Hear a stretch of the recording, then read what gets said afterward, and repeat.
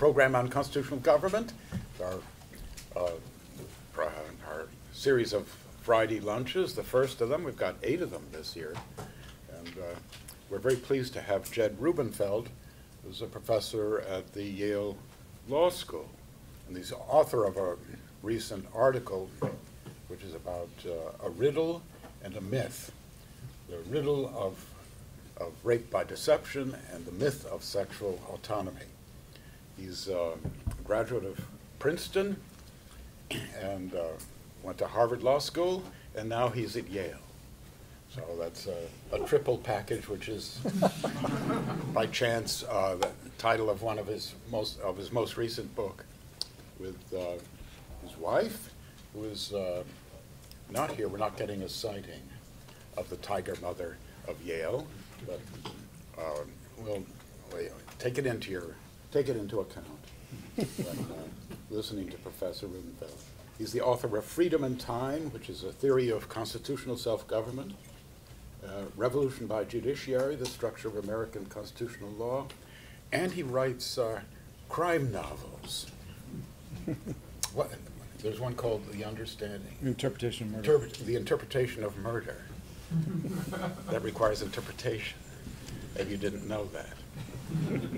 So he'll talk for a while, and then we'll have our questions. So thanks very much, Professor Rubenfeld.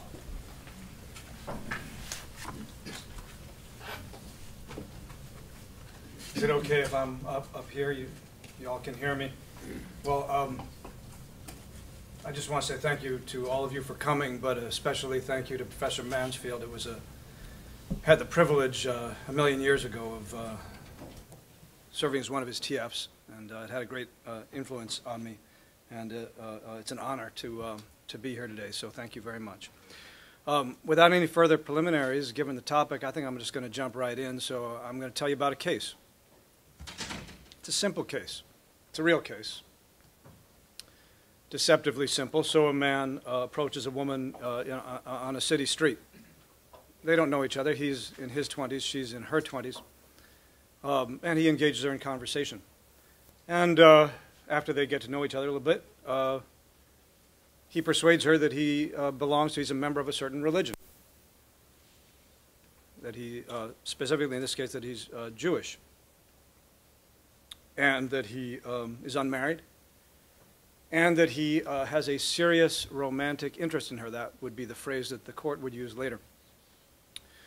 Not long thereafter, they had sexual relations, exchanged phone numbers. Not long thereafter, she learned that none of those 3 things were true. He wasn't Jewish. He, in fact, was married with 2 kids, and he did not have a serious romantic interest in her. He was charged with rape, prosecuted, and found guilty of rape, not based on a finding that there had been force or threat of force or overpowering or anything like that, but on the grounds of the deception. So it was rape by deception. Now, would be my guess that if I asked for a show of hands, that most of you in this room would say that you did not consider that an act of rape. In fact, I'll ask for a show of hands. How many people think, no, that's not rape? Okay. Now, in saying so, you reflect the general American attitude toward this. The case I just described occurred in Israel, where they have the doctrine of rape by deception. In America, we don't. We don't think that crime exists. And so I can tell you that your reaction corresponds with the holdings of American courts and with the strong intuitions of most people. Here's the problem. If I ask you what rape is, how would you answer that question? The answer most commonly given today is very simple. And this answer is given by philosophers who write about rape, by judges when they say off the cuff what rape consists of, and by hundreds and hundreds of lay people when they're describing what rape is. And this is the definition of sexual assault or rape that's encoded, that's written into the sexual misconduct provisions now at most American colleges and universities, and that is sexual relations without consent. I mean, what else would you think rape would be? It's having sex without one of the parties' consent. But here's the problem. Deception, misrepresentation, fraud vitiates consent. A yes given under circumstances of deception is not a valid consent.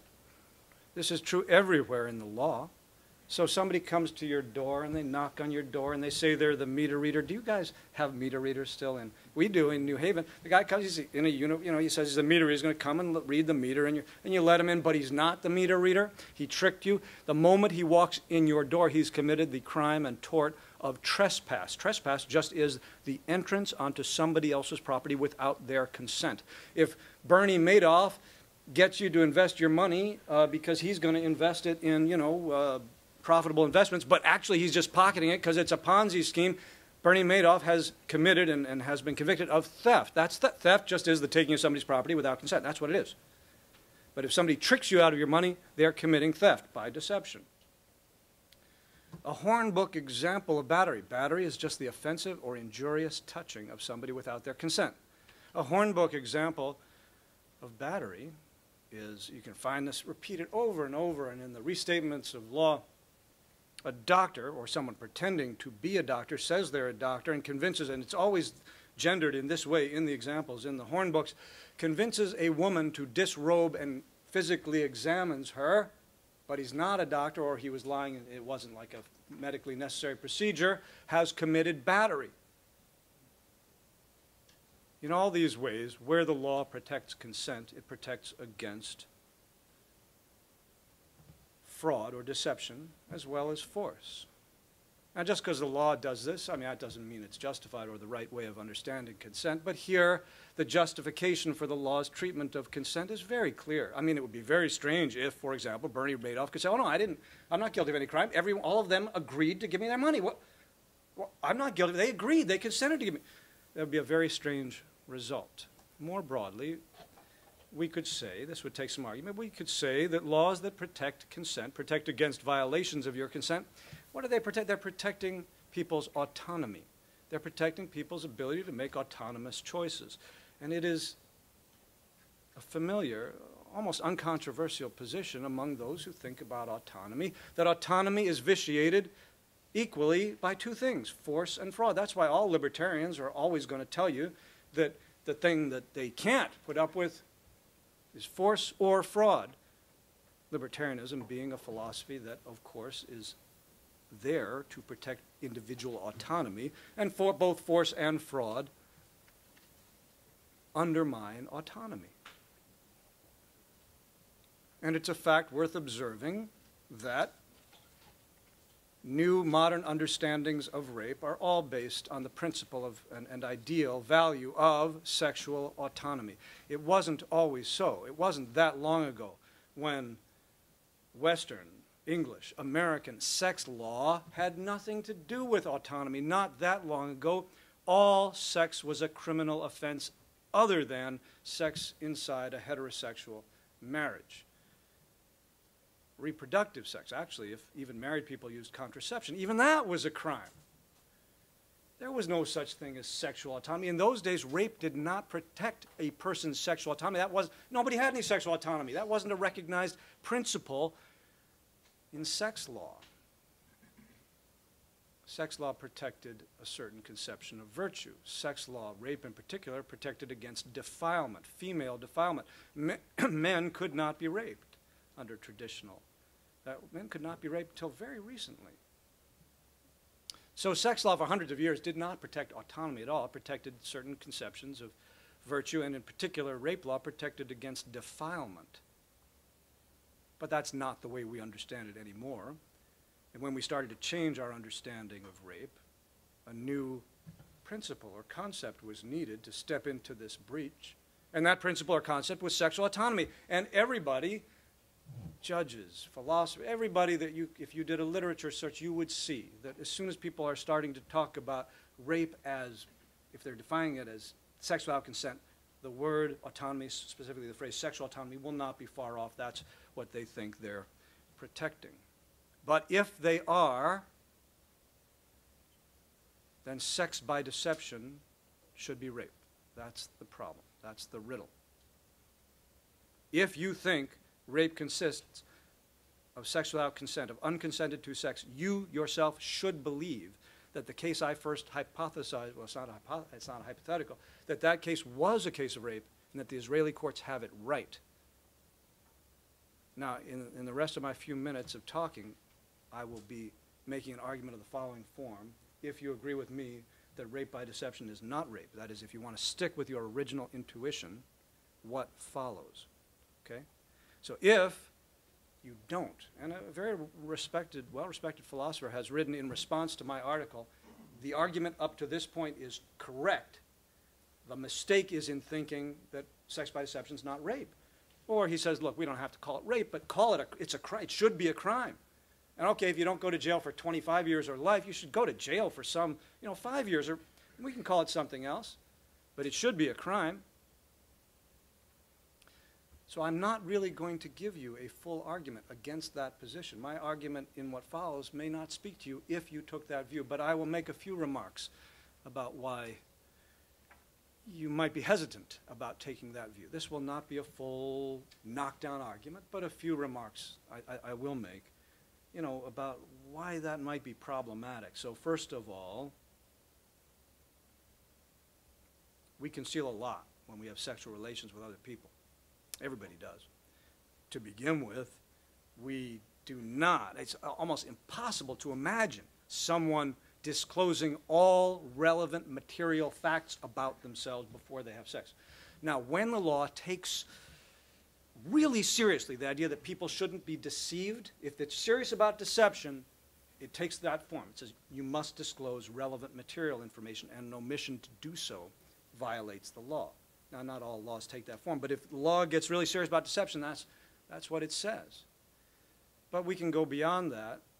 There's a great deal of affirmative misrepresentation, actual misrepresentation, not just omission, in normal, everyday, sexual, romantic relations, isn't there? When somebody concludes and says, isn't there, it's like he doesn't really have an argument for it. So it's like, but cosmetics misrepresent. They can convey information which is false. And then there are misrepresentations of feeling. So someone says, I have a serious romantic interest in you, or I love you, but it's not true. And then the two people have sex. Is that rape? Or if you want, make it you don't have to call it that, but first you ask yourself, do you think that's rape? But if you don't want to use the word rape, should it be a criminal offense?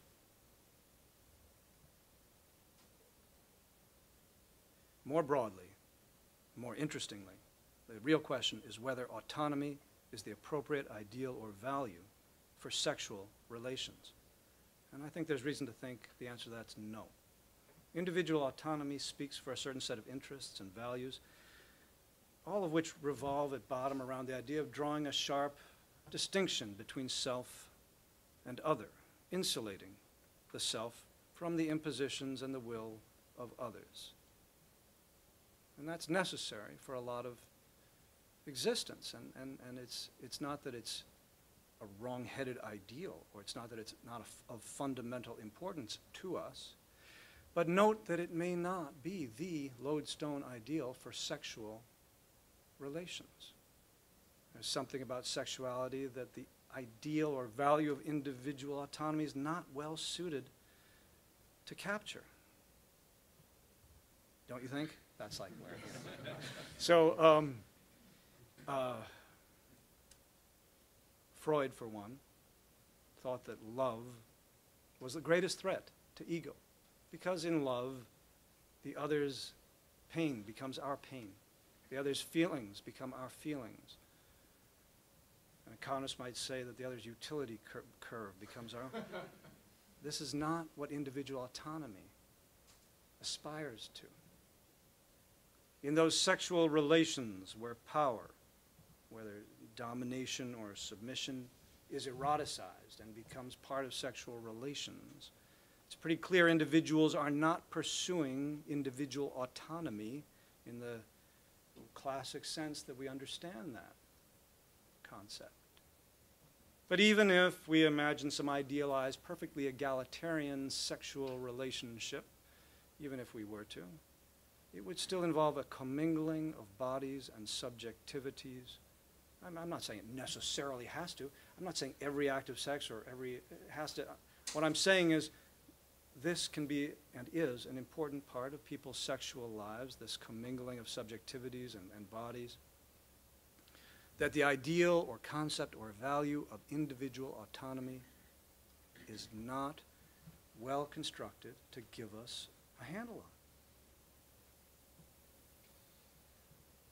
From individual autonomy's view, from its viewpoint, sexuality is kind of a threat. It's like, oh man, it would be better if people weren't interested in that. From sexuality's point of view, autonomy, individual autonomy, is not so desirable.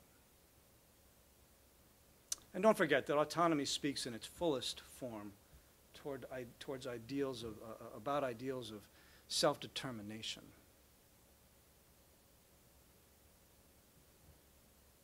We do not determine ourselves sexually. That's the myth that I refer to in my article. It's just a myth that self-definition applies to our sexual selves. For most of us, not necessarily all, but for most of us, our sexuality imposes on us. It is not something we choose. It's outside of those things. Sure, you're able to choose your actions in many ways. You don't have to act on it. But if you're really interested in an ideal of self-definition, self-determination, you might really wonder whether that's the right ideal from sexuality's point of view. I mean, everybody knows that Kant's the great philosophical figure in the tradition of autonomy. You understand, of course, that for Kant, acting on desire is not autonomy. If you act on your desire, you are a slave to your passions. True self-determination, autonomy meant not acting on desire. So for Kant, it was consistent with morality and autonomy for a society to say that sexuality should only occur within heterosexual, copulative, reproductive, marital relations. He found that was his view about sex. It's very difficult to take, everybody thinks it's easy. They think, I understand what autonomy means. It means, in the modern world, we just have to realize it's acting on your desires as you freely would. It's not so easy as that if you're really thinking of self-determination as your goal. Okay, so those are the remarks about what might be wrong at some foundational level with the view that rape should be defined as sex without consent. The claim was that actually backs up on an ideal of, it rests on foundations of autonomy-based thinking. And there are strong reasons to think that autonomy is not the right value or ideal for sexuality. However, for the rest of my few minutes of talking, what I'm going to do, as I said, I'm going to try to deal with this problem. Well, if rape isn't sex without consent, what is it? What's the missing thing? I mean, what do you mean if it's not sex without consent? What is it? Here's one possible answer that might have occurred to you that some people give. The missing thing you have to add is coercion. Coercion would have this virtue. It would knock out sex by deception. So you can say, I know what it is. Rape is sex plus coercion. And don't worry, rape by deception I'll get rid of. Now, in what follows, and for the rest of my few minutes, I'm going to say, no, that doesn't do it. That's not sufficient. And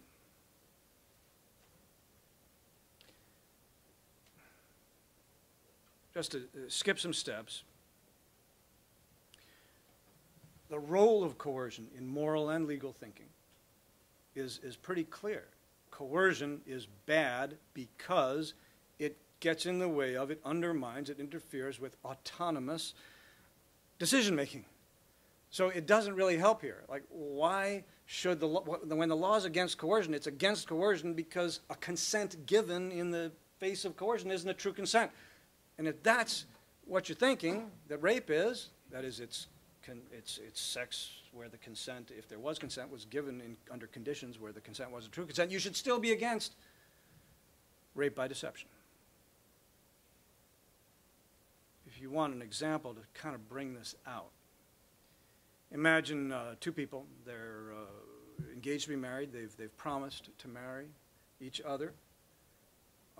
Because of religious scruples, they don't have sex. And they don't plan to have sex till after marriage. But one of them says to the other at a certain point, you know what, this just is not working for me. I've changed my mind. I've changed my mind fundamentally about this, and we're going to have to break it off right now unless you have sex with me first. I can't do this thing where I wait till we get married. I don't think that's the right way to live. I've changed my mind about that. I'm going to break off the engagement and break up with you unless you have sex, unless you agree to have sex. Now, this imposes, let's hypothesize, a devastating choice on the other person. That it would just be devastating to this person to be broken up with, have the engagement broken off. I suggest to you that this is coercive in a relevant moral way. It puts the person to a choice that they don't even think is a meaningful choice. The consequence is devastating. Now, I don't think that anybody would count that as a case. So that, let's say the person agrees, okay, I'll have sex. I don't think we want to count that as an act of rape. I posed this hypothetical in my criminal law class last year, and I asked, so what, you cold call people, this is the Socratic method in law school, you don't let them raise your hand, they cold call on somebody. I said, is that rape, Miss X? And Miss X said, yes, I think that is rape. I was totally thrown off. I was so thrown off. Class is over. I got nothing to say. It was the end of the Socratic method. It's like she was supposed to say, that wasn't, and then everything else was going to follow, but, nothing followed. So, but if you think that isn't rape, of course you can say, oh, it's not coercion, but that's pretty coercive. That's subjecting someone to a devastating consequence by hypothesis. The reason why the woman in my class said, yes, I think it is rape, is because she had in her mind that rape is sex without consent. And she was understanding correctly, correctly, that the hypothetical I had just posed was one where the person was saying yes to sex under conditions that weren't really manifesting her true autonomous, will. So in a way, she was right. But what she was wrong about was that that's a case of rape. And the fact that that's not a case of rape should tell you, again, that it's not consent that's doing the work. So what is rape? If not just sex without consent, what is the missing term and concept? Well, unfortunately, I think it's force. It's force. Now, the law of rape for well over 100 years has had a force element in it. And that's how, so I posed you that rape by deception case early on, and I told you American courts would agree with you. Every case where an American court says, where somebody, a prosecutor comes in or somebody alleges rape by deception, an American court will say there was no force. That's why it's not rape. That's why that case is an easy case, because of rape's force requirement. Now the problem with the force requirement, everybody hates the force requirement. Everyone's against the force requirement. There's a familiar set of objections to it. Look at statutory rape. The reason why sex with a 17 or 16 or 15-year-old is rape is because they're too young to consent. There doesn't have to be any force. That's why, force requirement, you can't make sense of that. Or sex under conditions of inebriation. There's no force there necessarily, but it's still rape, isn't it? And in general, the force requirement fails to take account of all the many objectionable pressures that are put on people to induce them to have sex. A force requirement is blind to those pressures and does not produce an answer that rape has been committed in cases where social and peer pressure of a strong sort was brought to bear, but there was no force. Now, what the force requirement does do is it says that rape is a crime of violence. What the force requirement does do is it provides an answer both to the sex by deception problem, but to the deeper, more foundational problem that I was alluding to, because where force is required in the law and in our moral judgment, our judgments, moral or legal, are responding to something beyond just consent, beyond just autonomy. I'll give you an example, slavery. If you have an employee and you lie to the employee about the wages that you're going to pay them, you say you're going to pay them X wages, but you're lying, you're not going to, you never were going to. In fact, you don't pay them anything, you lied to them. You have not enslaved them, you defrauded them, you tricked them, and no doubt they have an action against you, but you have not, certainly from the law's point of view, but I think from any serious account of what slavery is, you have not enslaved them. To produce slavery or involuntary servitude, you have to do something much more. You have to chain them, or whip, or beat them, or threaten to imprison them, to incarcerate them if they won't do their work. I'm giving you a list of what the requirements that the law imposes in its definition of involuntary servitude, but I think, again, this is a situation where there's some basis and justification for how the law treats this. Slavery, that is, has a force requirement. And I bring up that example. Slavery is involuntary servitude, and so is rape. Rape is an involuntary servitude. And I would suggest to you that we might do a lot better thinking about rape as a form of sexual slavery, rather than an impingement on sexual autonomy. Obviously, rape is shorter in its duration than most recognized acts of slavery. But something is done to a person's body that places them under the full possessory control of someone else, and their body is made use of and instrumentalized, and an involuntary servitude is imposed on them, rather totalizing, even if relatively short in duration. So I would suggest to you that the concept of sexual slavery and involuntary servitude might really be better foundational. In my article, I talk about the concept and the right of self-possession, but I'm not going to go into that here, physical self-possession. But the concept of slavery might provide a better understanding of what the evil of rape is than an impingement of autonomy. Autonomy is impinged and infringed in so many ways, it doesn't capture the true evil and gravity of the act of rape. If that's right, we begin to see some sense in rape's force requirement, because slavery, involuntary servitude, is built conceptually around a force requirement, not just a violation of consent. It does not respond just to, say, misrepresentation, the way all the laws that are based on consent do. Now, very briefly, and then I'll close, I'll just mention what does this view say to those objections that I raised a second ago, statutory rape. All the pressures that are put on people short of force, and the problem of alcohol or intoxication more generally. So the case of statutory rape is actually, it's pretty easy to see what's really going on there when you start to think about it. Statutory rape is not the same crime as rape. It's not. It's a different event. There are lots of things you can't do to minors, like you can't sell them beer or cigarettes. So the law expresses and embraces a paternalistic view about what's right and wrong for kids to do.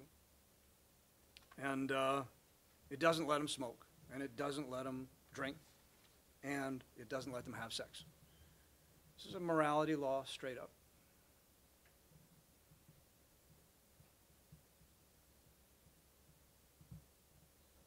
And the notion that minors cannot legally consent is just not true.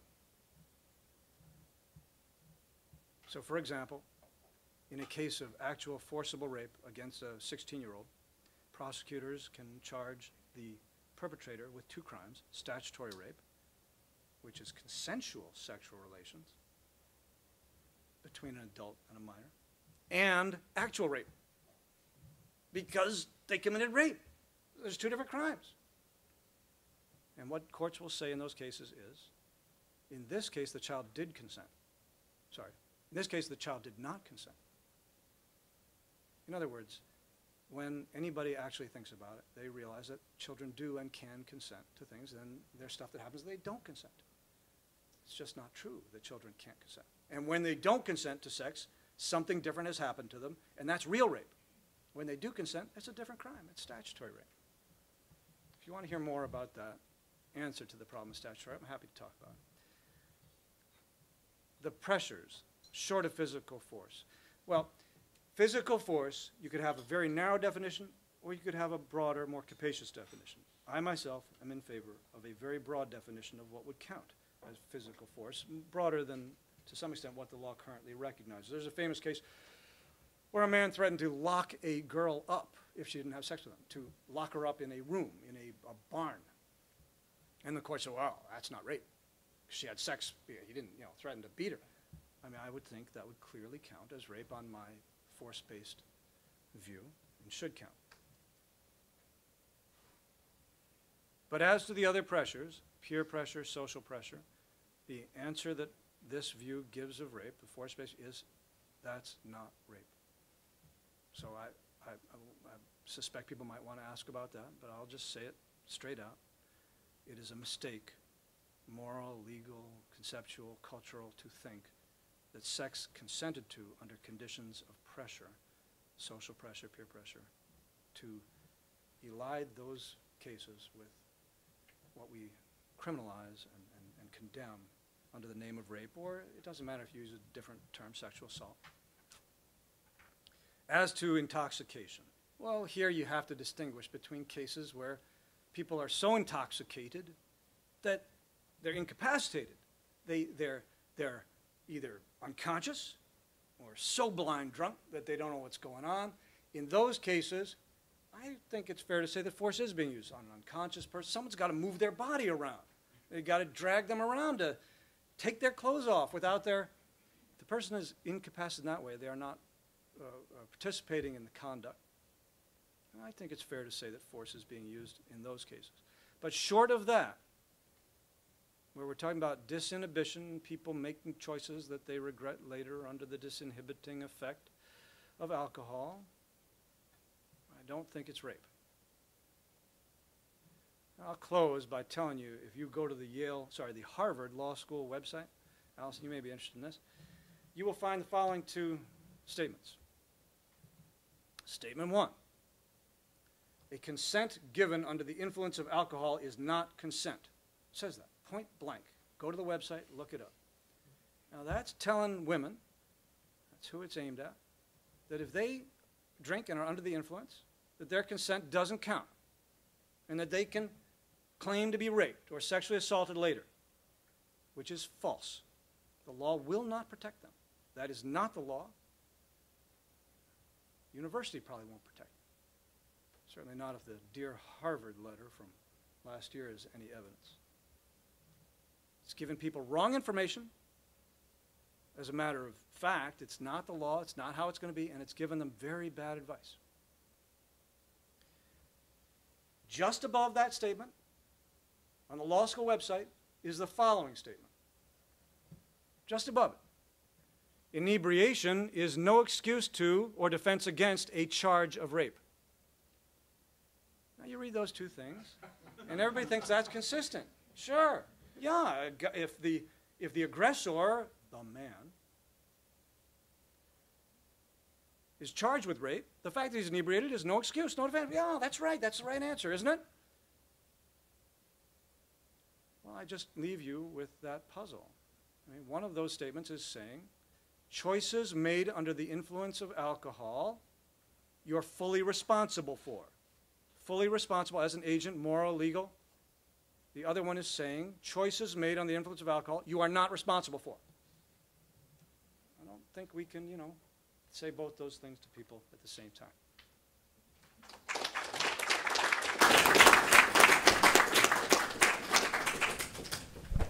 Yeah.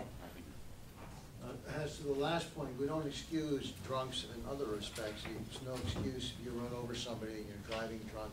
It's not an excuse to say drunk. As to the beginning... I'm going to cut in on that. That's correct. And I agree with that. But I also agree, well, so I disagree with the next statement, that a consent given under the influence of alcohol is not a valid consent. What that statement, which I agree with, is that we are responsible for many choices we make. We can be held morally, legally responsible, depends how drunk we are. But the fact that you're intoxicated does not relieve you of responsibility for your choices unless you're really smashed and you don't even know what you're doing, then that's a different case. But in many cases, you are responsible. But that's the whole point. So we're sticking with that idea, but then we're telling people, women, that if they go out and drink, then they're not responsible for the yes that they, and that's the problem. That statement is wrong. Also, a lot of this seems to me to be terminology. Rape is a charged word. If you shift to fraud, it sounded to me like that case in Israel was justified as a fraudulent episode, but to invoke rape, I think, conjures up other implications. Not dealt with is the difficult situation that there are some women who like to not give consent and be taken in. There may be men, I can't speak for that, but with women, there are some who enjoy not giving consent and yet having sex. It's sometimes hard to tell between. And last point, I'd like to pose another hypothetical. Supposing a man and a woman are about to engage in consensual sex. The woman assures the man that she has appropriate contraception. It turns out that she's lying. They have sex, she gets pregnant. Does this relieve the man of the obligation for child support? Well, those are all great questions, and I'm definitely not, sadly, able to answer them all. I wish I could. You're a professor at Yale Law School. That's my alma mater. I came here for guidance. I'll do my best, but... you came here to ask a question. That too. So, yeah, what if we don't call it rape? Let's call it fraud. I think that's a very fair question. And I tried to, you know, deal with that a little bit in my remarks, saying, look, I tried to say, look, if we take the word rape out of it, does it change the picture? I don't think it really does. Like, I think most people in this room, most people in the United States, even if we don't call it the crime of rape, if we call it a new crime, sex by fraud, something like that, I don't think people are willing to throw the guy in jail. But it doesn't have to be a guy. If we broaden rape or sexual assault or sex crimes to cover fraud, there's no reason why we should gender it in a particular way. I don't think there's any evidence that men are more likely to lie, although maybe there is, but I don't know of it, on their way to sexual relations than women.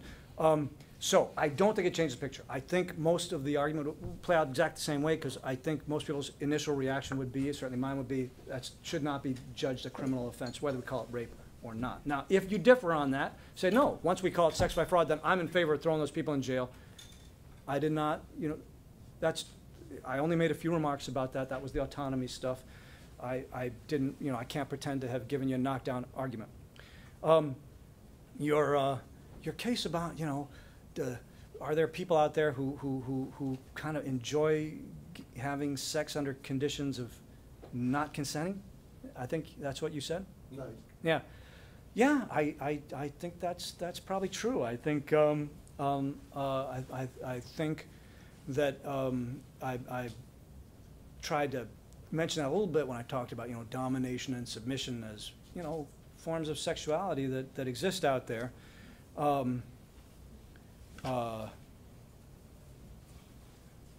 in my own view, you know, you still, the point is, what has to be said yes to. Okay, so there are people who have violence in their sexual relations all the time. You know, so you imagine an S&M case. What has to be said yes to is the violence. We are living in a regime where people think what has to be said yes to is the sex.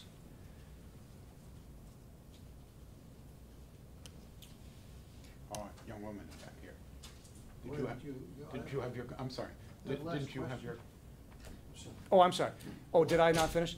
Yeah. So, so what has to be said yes to is the violence, the force, and that's the key point. So the last question was if a woman lies about having contraceptive protection. Yeah. Yeah. They Right. engage in sex, Yep. she becomes pregnant. Okay. Does her lie relieve the man? Should Yeah. it relieve the man of child support? Yeah. Well, I mean, I would want to stress that example as a case where you wouldn't want to think that that rape had been committed. Notice that if you really took seriously the idea of rape by deception, the woman in that case very arguably be guilty of rape, which I think would be a crazy result. As to whether it relieves a man of child support obligations, you know, this is the one I have no answer to. So if that's the one you were really looking for, I don't have a thought-out answer for it. I guess I was wondering, with your definition of rape, if you would consider all consumers of prostitution rapists. Yeah, no, I wouldn't. Wouldn't? Yeah. Not unless they use physical force. Yeah, because I would argue that they are. And you would argue that because I'll bet you're thinking that the women who are prostitutes, wait a minute, you think they're using force, or you think that they're rapists? The women are oftentimes coerced into these situations against their will. Well, I think that if their pimp is the one doing the forcing, I believe he might be guilty of rape, even though he didn't actually have the sexual relations with them. But the John, I don't know, unless he has reason to know. If he has reason to know, he could be complicit. And if you're complicit, you're chargeable with the crime. But otherwise, I certainly wouldn't want to have a general rule that prostitution is a form of rape, partly for the reasons I've been saying. You know, the thing with money too, just how money is on the table too in that situation. Like I think in your example of the women that was engaged, Yep. the man said, Yep.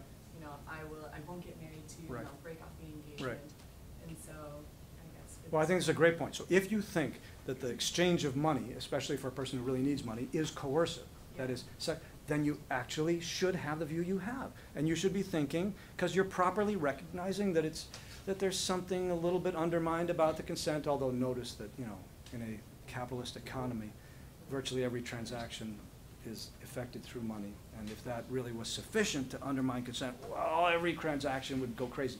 So, but if if you're having that view, that if your instinct is the money shows that the woman didn't really fully, truly consent, she wouldn't be having sex except for the money, you're thinking coercion, you're thinking consent, and you should end up with the view that you have. I tried to suggest that that wasn't an adequate view for rape, but. Yes. Well, I think your conclusion that the force requirement should be upheld is absolutely right. And given the climate of opinion today, Yeah. it needs to be reestablished that rape involves force. But I'd like to put forth 5 propositions. Okay. Effectively 5 ways to make your argument more accurate still. 1 is rape is not sex. Number 2, rape and sex are not differentiated by force, because while all rape involves force, some sex involves force. Number 3, rape and sex are not differentiated by consent, because neither involves consent. If you're raped, you don't consent, you obey. And who in the world consents to sex? One wants, one takes, one doesn't consent, one consents to a mortgage or surgery or marriage, all of which you have time to think about, days, weeks, or months to think over. Number 4, what differentiates rape from sex is neither force nor consent, but the element of total surprise. suddenness. As in walking into your apartment and suddenly having a hand over your mouth and something cold and hard against your head that you realize is a gun.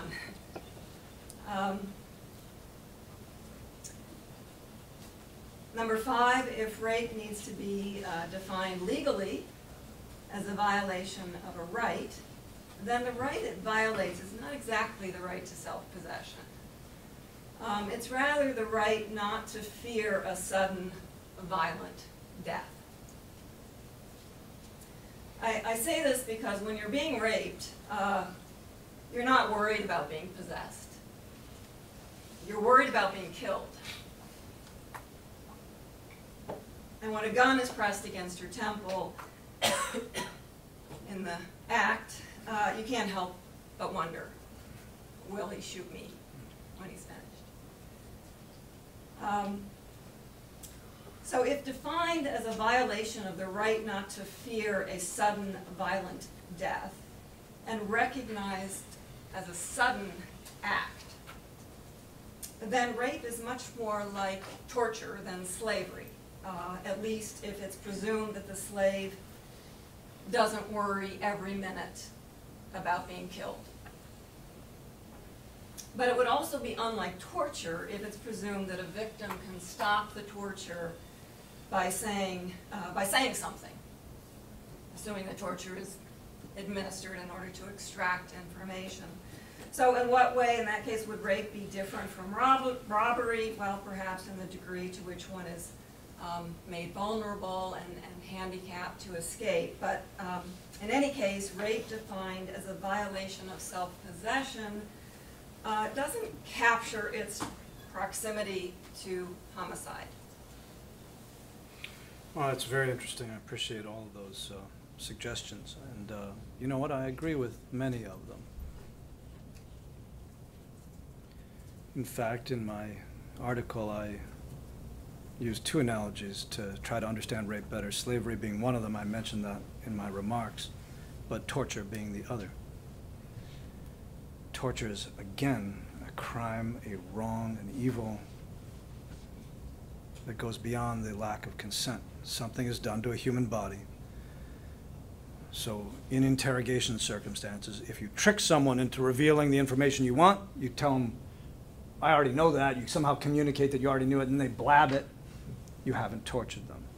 So torture by trickery is also, interestingly, just as rape by trickery is not accepted and strikes many of us as. So I do agree with much of what you said, but I don't think that I would agree with all of it. I think that we could imagine a condition of where someone was raped, where they knew that they weren't going to be killed, and we would not want to say that that person had not been raped, even if they knew for a fact they were not going to be killed. And I grant you that would be hypothetical. A person never can be 100% sure. And I do think that the threat of and fear of violent death is part of the experience that makes a great many rapes so horrible. So I think you're right about that, but I don't know that I would agree that it's could be made definitive of the act. So, but I'd want to think more about all that. Yes. How does your position differ from the California law being proposed by the affirmative consent? Well, you know, I'm against that. So California just passed a bill that said every college receiving funds from California in that state had to adopt the following policy, namely the policy that it is sexual assault on that campus, subject to all the punishment and discipline that a person can be subject to if they commit sexual assault. It is sexual assault or rape, depending on, basically the terms sexual assault and rape are used almost interchangeably nowadays. It is sexual assault or rape to have sex under conditions where one party did not affirmatively, unambiguously consent beforehand to the specific activity being engaged in. Now that's the statutory law of California, and that's also, if you look at the definition of sexual misconduct at Yale, what I just said, that's the definition. And people are being found guilty of rape. I cannot disclose details. People are being found guilty of sexual assault for violations of that would strike you as, if I could tell you, which I cannot, as remarkable. I mean, like, you would not believe it. And so I'm against that. I think that I think consent, the expressions of consent in matters of sexuality are often ambiguous, and it would be impossible to operationalize truly that definition. In fact, much of sexual activity would be an offense.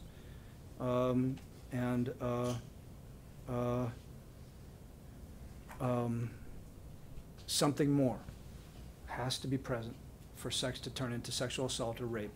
And that something more has been erased from people's consciousness, erased from our provisions, erased from the law. That something else is some form of violence or force. And again, you could define these things very broadly. To say this doesn't tell you exactly what rape law is going to look like, because these terms, violence, force, can be defined broadly, narrowly. And as I said, I'm in favor of broad definition, but we need to come back, I think, you need to have some element of that to make sense of the whole thing. Rory. Just wanted to ask you what you think that if there are some general legal or philosophical implications of your critique of consent in the case of rape. It seems that you went after autonomy, which is a fairly new word and term being used in jurisprudence, but the idea, it seems you could trace it back, at least in our regime or its basis to law, to the idea of having property in your person. If you want to move from consent and sex to violence or force, this might be useful in terms of courts of law, but I wonder whether that doesn't just pass the buck, because it seems like the theory of consent is precisely what the force is violating. So it seems to me that in a certain sense you're still back to consent. And I try to think of the implications. I wonder what you think of this. You mentioned in the case of prostitution that you can have this kind of critique of a social contract theory of consent, that there's always implied coercion because of people being poor or rich, etc. So that was a kind of classic critique of liberalism, sort of legal formalism, which hides coercion everywhere. And you sort of said, well, if we do that, then suddenly we'll have to start considering, every interaction in a capitalist society as being coercive. Well, philosophically speaking, yeah, why not? I mean, why is it? It just seems to me that as soon as you say that, well, we shouldn't have rape being simply trickery, seduction. We shouldn't have to say that's fair, fair and square seduction versus fraudulent seduction. I don't see why we could just make that the case regarding sex, and then not take into account all kinds of interactions, for example, marketing, business relations, anything in which, as I say, sex sells, in which the person supposedly consenting is being manipulated, doesn't have all the facts, even if there's no positive fraudulent activity that's easy to prove. So can you really make an assault on consent in the sexual realm and leave other realms away? If police officers beat a suspect to get information out of him, you agree with me that's bad, right? I hope. It depends if he's a terrorist or what they're trying to get out of him, I guess. But probably bad, yes. Let's say it's a bank robbery and they arrest somebody and the police beat him to get some fact or confession. Right. Interrogation. Okay. It's bad. Okay. Now, what if they trick him? And they say, we know you did it and we have all this, somebody's come up and told us. And based on that act of fraud, the guy confesses. In fact, they've lied to him. They don't have the evidence, but they get him. Now, most people think that's very different. Many people think that's fine. They think, there's something, nasty, but they think it's much better than having beaten him. Now, I myself take that view. And I would be surprised if you wanted to say it is incoherent ever to be against force in a situation where you're not prepared to be against trickery. So as I was mentioning, slavery is another example of this. In other words, I think we could find that there are contexts of relations, whether they're governmental agents or just human beings, private individuals, where we would be against one person using violence, where we might not be against lies, at least certain kinds of lies. So to me, the way I would want to reflect on that is, it might turn out that there are spheres of life and relationships where autonomy is the right goal. I didn't make an anti-autonomy argument writ large. So when it comes to protecting people's property, their goods, autonomy might be the right ideal. We might want to protect them against both force and fraud. But it might turn out that there are some areas of life where we want to protect people against force, but not trickery. And that might be surprising, but it looks like sexual relations is one such area where this is true as a matter of our social practices and our law. It looks like slavery might be another one. It looks like torture might be, now torture is just the interrogation thing taken to an extreme. So I wasn't making an I believe you can hold on to the principle of autonomy, and I believe you can apply it to many different situations. I don't think that suddenly, you know, the whole thing is thrown out because it turns out people are taking money for when they give up their property. This is an old question in political theory. You're right, you'd have to have an answer to that. But so my position would be protect autonomy when it comes to goods, to the marketplace. So the marketplace should protect against both force and fraud. But there are some areas. Here's another example, might seem kind of weird to you, out of left field. It is out of left field, but kidnapping. So you get in a car, someone has lied to you. They get you to come into their car telling you X when X wasn't true at all. Now maybe they're taking you to a surprise party. Nobody thinks that's kidnapping. Kidnapping requires force. It's just odd. But you go and you look at the statutes, it turns out that kidnapping has been for centuries defined as it doesn't happen when people are tricked. It happens when, now that's a puzzle. That's a puzzle. When does the law and when do we in our judgments about certain wrongs, certain evils, demand force, and when do we also say, no, it's the same evil if you get their prop. We say that of larceny, we say it of trespass, we say it of battery, but we don't of kidnapping, of slavery, or rape. And that's actually, in a way, a point that I was drawing attention to, which people really have not paid attention to in law, or to my knowledge, in jurisprudence, you know, more broadly considered. So, Yes. Thanks for your thoughts on this, because it's a very difficult topic. But I want to just follow up what you were just saying. I think we can all imagine cases of justified force, assault, justified homicide, even. Are you saying there are no cases under which, in your doctrine of rape as force, or law enforcement, that there could be justified rape?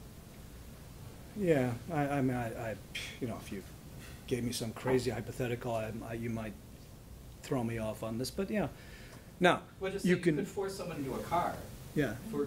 For good reasons. Yeah. And people would say it's a very, very dangerous situation, and maybe, gosh, it's we really have to think this through. But yeah. there could be for Sure. a child or somebody who's ill, or for various reasons. It could be for that person's good to be forced to be kidnapped. Yeah. There could be obviously cases where you kill somebody. Yeah. The law will justify it. Yeah. But I'm wondering, is there something special about sex that you would say there's no justified rape? Well, I mean, the theories of use of justified force in the law are, you know, it's a long story, there's a long literature, there's many people written about this, and in philosophy as well. And the difficulty here is that, so the general structure of arguments for justified force is that it was reasonably necessary to achieve some goal. And it's just hard to think of a situation like, you can see where you might need to throw somebody in a car to save their lives. You can see you might need to shoot somebody down to stop them from killing somebody else. It's hard to imagine. Now, as I said, you can construct a hypothetical, I'm sure. So you can't, but The founding of Rome. Right? No, it's not just. I know that's international relations. No, it's not. See, I think you want to avoid hypotheticals where, like, someone points a gun. Okay, so someone points a gun at somebody else, a child, and says, if you don't rape X, I will shoot the child. Okay, and you're just in a very old philosophical box. And your answer to that will depend on your answer to that general question. You know, the terrorist points a gun at a child and says, now you go and kill 20 people or I'll kill the child. Or you go and kill one person or I'll kill 3 children. You know, so I don't have any special answer to that question that doesn't apply to that whole range. It's an excellent question. And what I do think is that people, this is what I was saying before, people do use force in some sexual relationships, but the critical thing is that the force has to be consented to. So I'm not against consent, I'm not against autonomy as a value. the force has to be consented to. And if it's not, and so it's actually force, then I'm very hard pressed to say that in a normal circumstance there would ever be Right, justified. that's why I just wonder if consent really comes in the back door for you. Yeah, in- it does. as It's a not the back door. foundational It's not the back issue. door. It's that we have to understand what has to be consented to. It's not the sex. Everyone says rape is sexual consent. Rape is violent sex where the violence, the force, has not been consented to. Professor Johnson. I read your article over the summer, and I still learned more in this conversation, which I think is the hallmark of a very good talk, so thank you for that. First, I want to point out— Or else a very bad article. A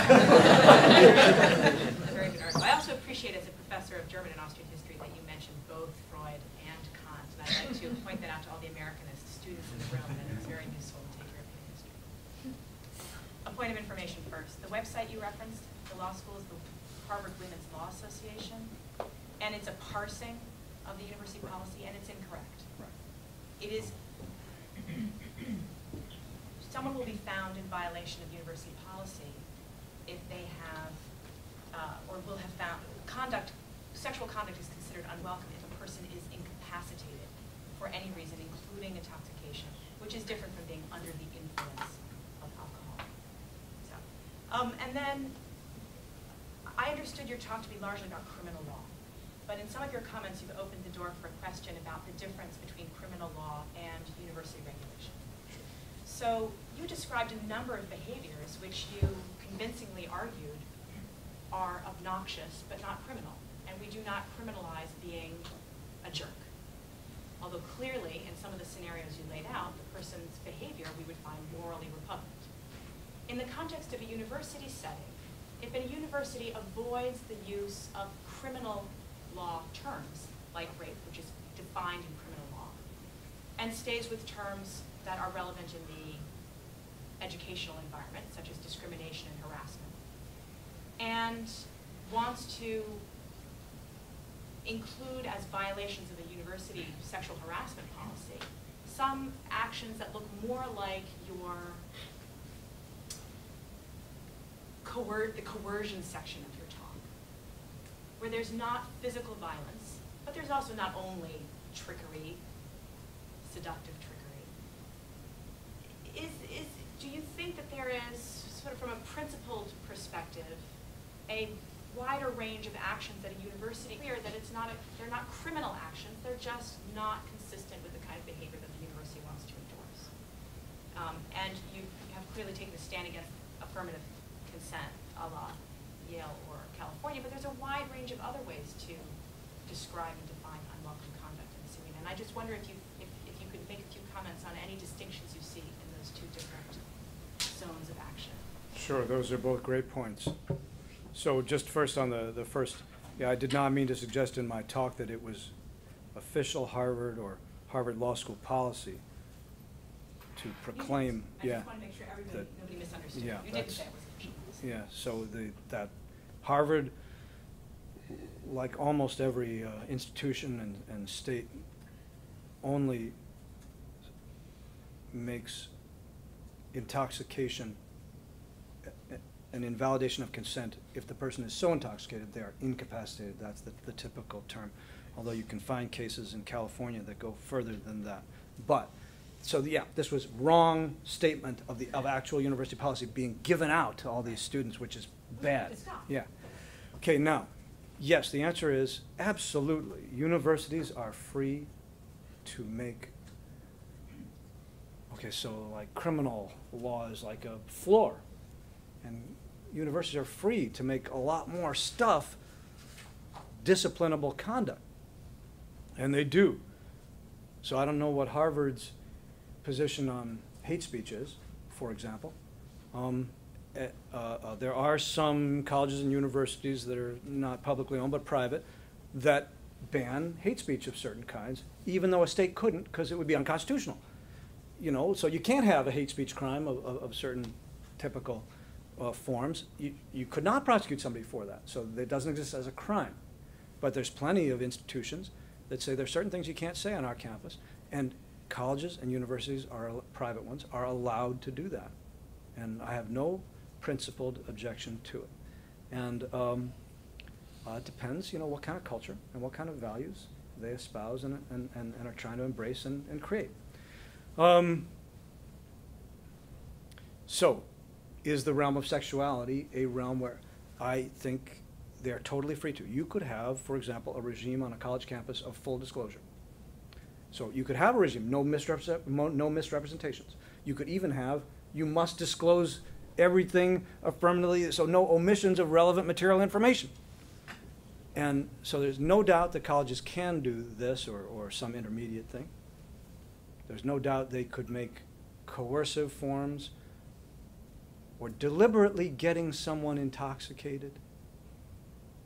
Okay, with their knowledge, so obviously anybody's going to prevent roofying, but I mean, deliberate, you could try to stop the sex intoxication culture that's so prevalent in some of the clubs and fraternities all over the country, if you could reach it and if you could do it.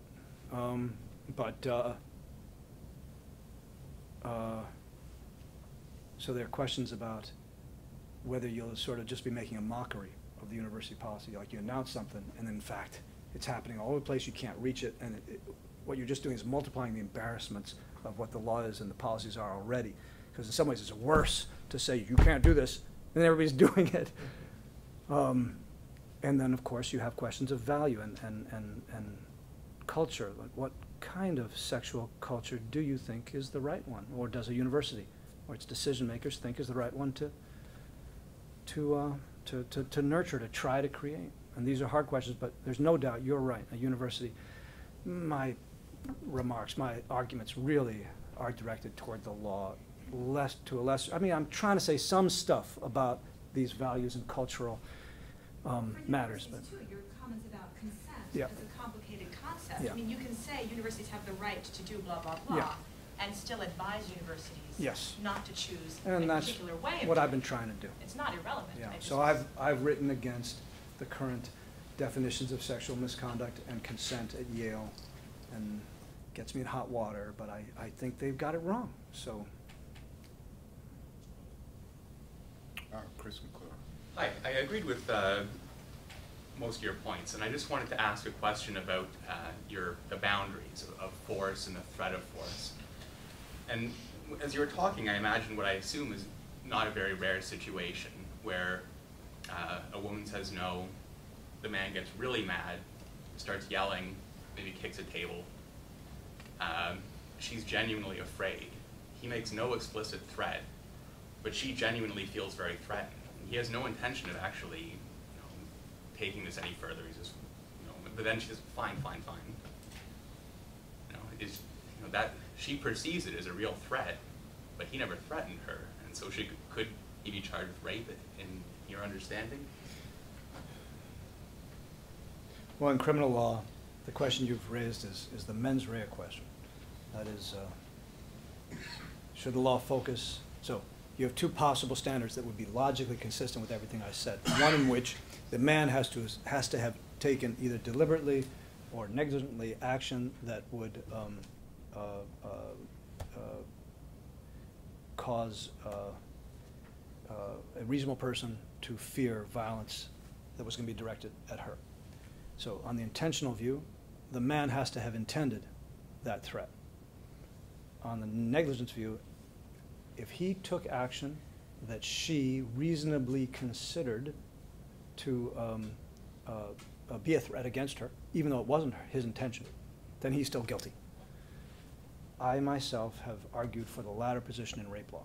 So if so the man cannot take action that would reasonably be construed by the other person, whether it's a man or a woman, as a threat against them.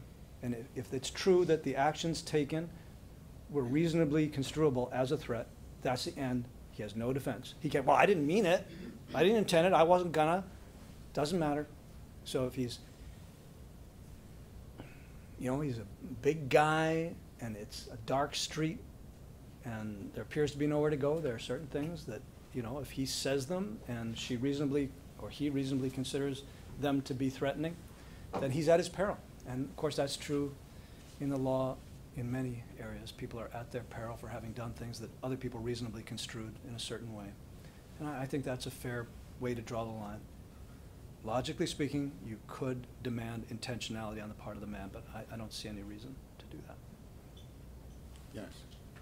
10 or 20 years ago, I was talking with one of your tallest and most creative colleagues. I don't know if you want to be associated with him, about this question, and he had something very practical that you could do just to solve this. And you'll all laugh probably, but that's the way with most creative ideas in economics. He suggested that the woman has to sign a permission form. Mm-hmm. And I'll elaborate on it. We could have a 3-day cooling off period, if you like. And we could have liquidated damages of $100,000. And there are no excuses if there's no form. The man's at his peril then. And we could make a civil suit also, so it isn't, so the woman herself can be suing. It isn't up to a prosecutor or university board. What do you think of that? So you could do it. You could, like, that's another thing universities could do. Or how about, a cell phone app that you have to consent, but to get to the place where you click yes, you have to actually go through something that's kind of difficult to do. So like it's a test of how intoxicated you are. And if you can't get it, you can't press yes. It exists. No, this is not hypothetical. So you can do it. You can do it. And depending on like how hard you like pretty extreme. I think you sign a form and then like a 3-day cooling off period, that kind of thing. So, these are logically possible ways of cashing out legitimate consent. Now, for myself, I do not define rape as a violation of consent. So the person, hasn't signed those forms, and then sex happens, and somebody says, "Oh, so that was rape, right?" And I said, no, that's what you're doing there is you're cashing out some concept of effective communication of consent. I don't want to define sexual assault and rape in those terms. But the question of whether, let's say, a university or a state might want to define rape that way, and they could, comes down to, again, the kind of sexual culture questions. It doesn't sound like too much fun to have to sign the form. It would eliminate certain behavior that, some people might think was like too bad you had to eliminate. But it would probably have benefits too. So from an economic point of view, there might be, the costs might well outweigh the benefits. And but I guess the fundamental point is you are talking about defining sexual assault in consent-based terms, and then we're arguing about how to operationalize the communication of consent. And of course, my whole presentation is oriented to saying that's not the way we should be thinking about it. I might go further and require the father's signature too. Yes, you answer that. I'm sure there are some who would disagree with that. All right, Anna and then Adam. Yes, thank you. I enjoyed your talk and this discussion very much. I was wondering whether your concept of rape captures in any way that there might be, in our intuitions, a difference between a man raping another man in prison, for instance, and a man raping a woman. Which, it's very hard to get at what exactly is the difference in what's, maybe it's not that hard, maybe it's very clear and where most people today are a bit obtuse, but it seems that there is a difference in those two things, and it's not just due to the fact that we're making pregnant from rape, but there's a greater somehow violation of some kind of a social or civilized contract that has been, that's like the foundation of everything. So is there room for some kind of differentiation in your theory? What a great question. There is room. Nothing in what I say is inconsistent with such a view.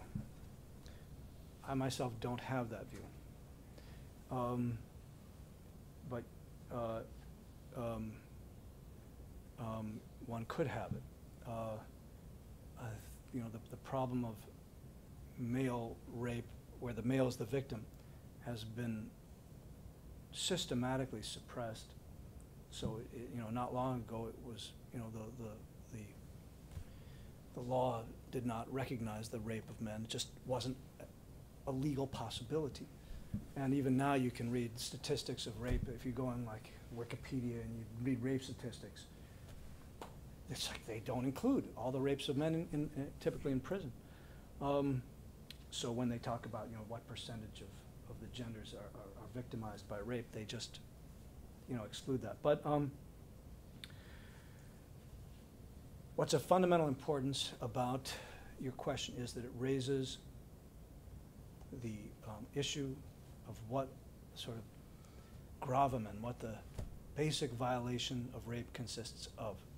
And there was a time, for centuries and centuries, where the fact that a woman was the victim of it made a central defining difference, because it was considered to be a much more fundamental violation to penetrate a woman against her will than, in other words, sex was had a different moral place in the lives of men and women. For women, it threatened ruin, defilement, violation, the destruction of virtue in a way that it never threatened men. So men could go around having sex, and that was bad behavior, but it didn't ruin them. And it wasn't a fundamental violation if they were, libertine. But if a woman did the same thing, she was, damaged goods and ruined and destroyed. And those are all terms that are actually used in the literature not that long ago.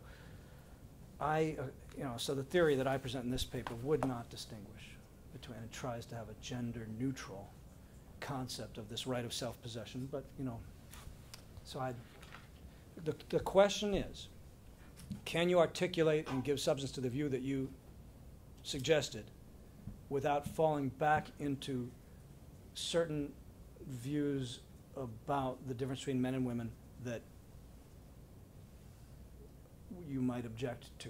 I don't know if you would object to them, but that might be objectionable. And that's the big question there. Thank you. I really enjoyed the presentation, and I agree with your basic point that the absence of consent should not be the definition of rape.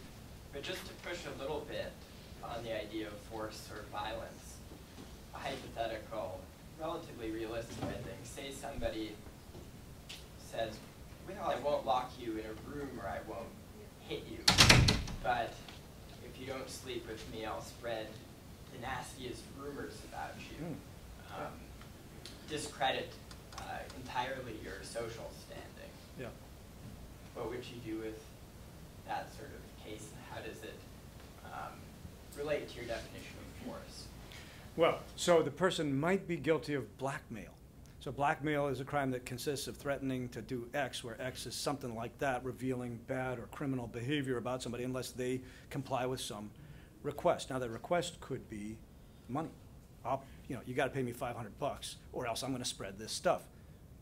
Now, if the stuff is lies, that's a different kind of crime. But if the stuff's true, they're actually, so the law has a view about this, and most people, not everybody, interestingly, most people agree that there's something wrongful about that behavior. And so I would want to agree it's wrongful, and I would want to say that somebody could be charged with or condemned for having committed an offense that we might call blackmail. But do I think it's rape? I think that's a difficult question. And I think it is one of many questions you can pose about coercion, because what we feel is that there's something coercive about that. So here is another example. The boss says, I will fire you unless you have sexual relations with me. And I hope that most of us would want to say that's unlawful, improper behavior. It is a form of sexual harassment. And the person could be found to have committed a criminal offense, civil offense. And let's say the individual in question, whether it's a man or woman, says, okay, I'll have sex with you because I don't want to be fired. And let's not add in things about they'll starve if they don't have this job. But because they like the job, they have sex. Interestingly, the law right now does not treat, and there have been cases like this, you can imagine, and the law doesn't view this as rape, which is, and it should, if it takes the idea of consent seriously. But instead, it's actually what's organizing these cases is the concept of force. Of course, that's not an answer to your question. It just repeats the problem that you're asking me about. My inclination is to distinguish. I'd want to say that those people are doing something wrongful, but they're doing something wrongful in the same sense in which the blackmail guy, he's guilty of something, whether he asked for money or sexual favors. And I don't see that as an act of rape. Now, you know. Would you say in some cases it could be worse than rape? I mean, depending. Saying you lock someone in a room, it's not a nice thing to do, but it might be far worse to just totally ruin somebody's social standing and honor. I know, but it could be really, really, really bad for people. I mean, we could give the hypothetical and make it infinitely bad to threaten to break up with somebody.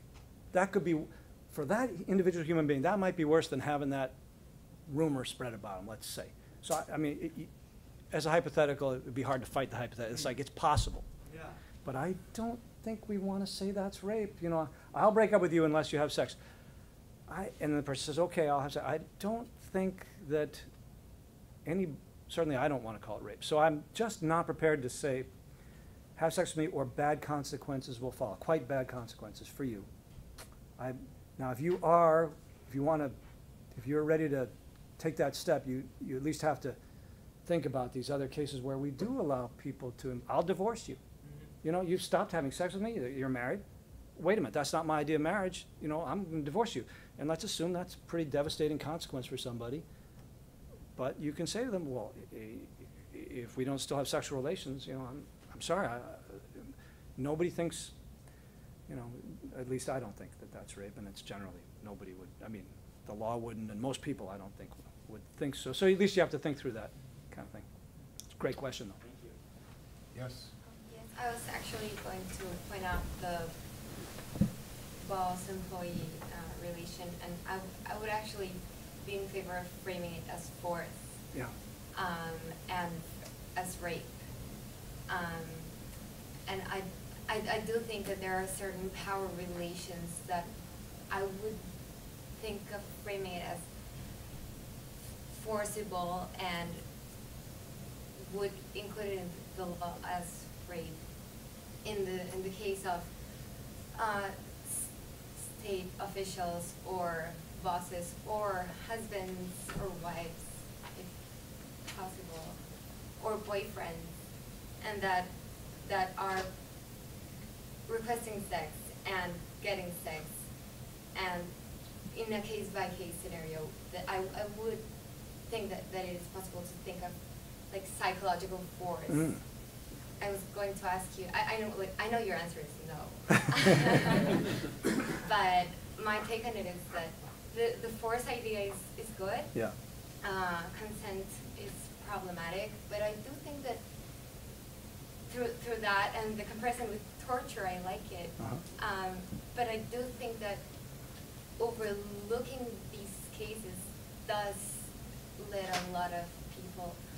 I don't really like jail. I don't think everybody should be thrown into jail. Uh-huh. But I do think people should be sanctioned, and we should try to deter these kinds of activities. And I do think threatening people to perform sexual activity is bad. Yeah. So maybe the jail thing is the bad idea, but I don't know, I do think that psychological force should maybe be included. Yeah. Well, I think this is a similar, good following question to Adam's, and it's a great question. And so force could be defined in many different ways. Obviously, there can be such a thing as psychological force. And a force-based view of rape does not logically exclude any, it's a question of how you define force. Now, I do think there are problems when you begin to take psychological force into the equation. I would pose to you some of the same, like, so a man who is married, so I will divorce you if we don't continue to have sexual relations.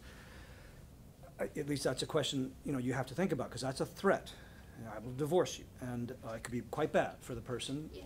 And I didn't understand, did you think that was rape? I think that is rape. Okay. For example, I would much rather be better Yeah. than divorced, maybe. You'd rather be better? Maybe, yes. Okay, but, well, you know, so I don't think that's rape. But yeah, I don't think I have a knockdown argument, say, you know, yes or no, but boy, that really, so my intuitions run very strong the other way there. And so in a marital relationship, people can, you know, have certain expectations, and if the other person says, no, I won't, then it's like, well, okay, I'm not gonna be married to you. So, so I don't know, but I think most people think that, and I really am not sure you really want to go there. That may be your instinct, but I don't know. So, if you're ready to go there all the way, then you've got a perfectly consistent position. And many people do want to say that the boss who threatens the person with firing is guilty of rape.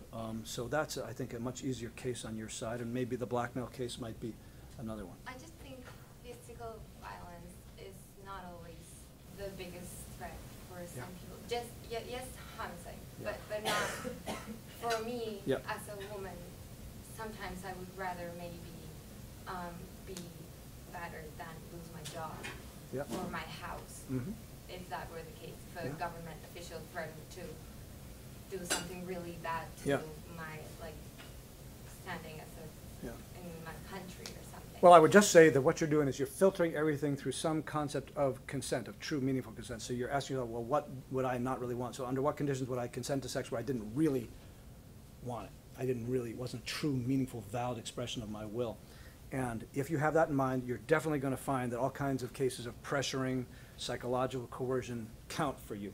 And you're going to be instantly drawn to saying that those things are rape. So, you know, I mean, I was trying to give arguments why we should not think about rape that way. If you do, you're definitely going to end up in a different position. Professor Johnson, go ahead on that. I'm sorry, I can't help myself. This is so interesting. It seems to me like the word rape is doing an awful lot of work in this conversation. It's doing work for you because you're protecting the sort of the integrity of the meaning of the word. And it does work for other people because there's a way that it sounds like when you say that isn't rape, you're saying that's not bad. Or that's not as bad as something that is rape. And I'm wondering, when we think about this wide range of actions that you've described and other people have described that offend us, but that you are saying are not rape, and some people are saying, but isn't that worse than something else you've told me is rape?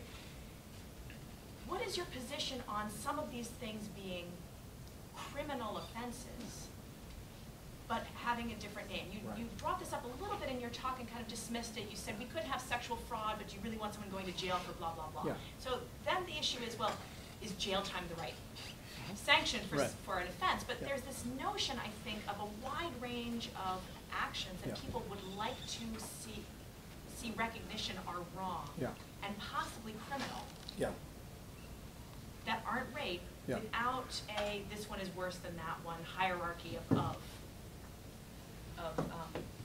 the status of how deeply offended you've been for the action. So have you heard people talking about things that you think belong in a category of sexual crime, not just existing non-sexual crimes like blackmail and fraud, but sexual crime that are not rape? Or do you think they should all fit somewhere, whether it's kidnapping or blackmail or fraud? Well, it's another great question. In some ways, it's the fundamental analytical question. If it were true that my argument was just sort of semantic and everything shifts if you don't use the word rape, that would be a weakness. That would be, it wasn't that great an argument after all. So I would hope that most of the argument would survive even if we change the name and we're criminalizing it under some other name. So for example, someone lies about whether they have a sexually transmissible disease on their way to having sex with somebody. Now I believe that a state that writes a statute, that's a criminal offense in our state. Nothing wrong with that. There are very good reasons to make that a criminal offense. That's a form of sex by deception. So there can be plenty of sex crimes that aren't rape. They could even, I use that example because that's a clear example of deception being made into a ground of criminality. I'm not making an argument that, ooh, that should not be criminalized because that's mere sex by deception. What I'm saying is we shouldn't understand the general problem of sexual assault, to not use the word rape. I don't know if that changes it very much. Or we shouldn't have a general view that lying, even about a material piece of information that was important to somebody, that should make you guilty of a criminal offense, whether we call it rape. That as a general matter, misrepresenting some material, something that was important to somebody else, that should not generally be a criminal offense, whether we call it rape or something else.